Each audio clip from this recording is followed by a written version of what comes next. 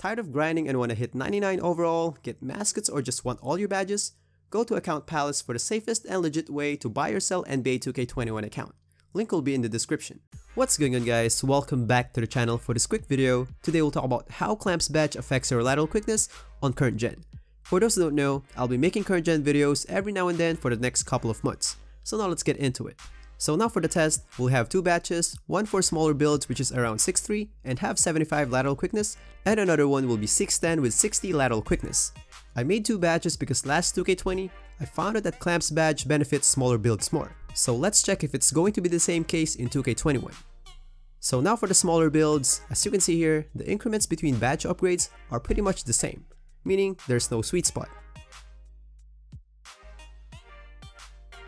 Now for the bigger builds, it's going to be the same thing, no sweet spot as well. Now let's have a look at the comparisons. And as you can see here, there's not much difference between smaller builds and bigger builds. So in conclusion, in terms of lateral quickness boost, Clamps badge has no sweet spot, and it has the same impact on smaller and bigger builds. We all know that there's some other use of Clamps badge, which is to force cutoff animations, which I will cover on the next video. So link for that video will be down below as soon as I upload it. And just a quick announcement guys, the membership function of the channel is already up and running, and for more details, link will be down below. So that's all for the video. If you like it, please smash that like button, and don't forget to drop by the channel for some other videos, and as always, stay safe and happy gaming guys. Peace!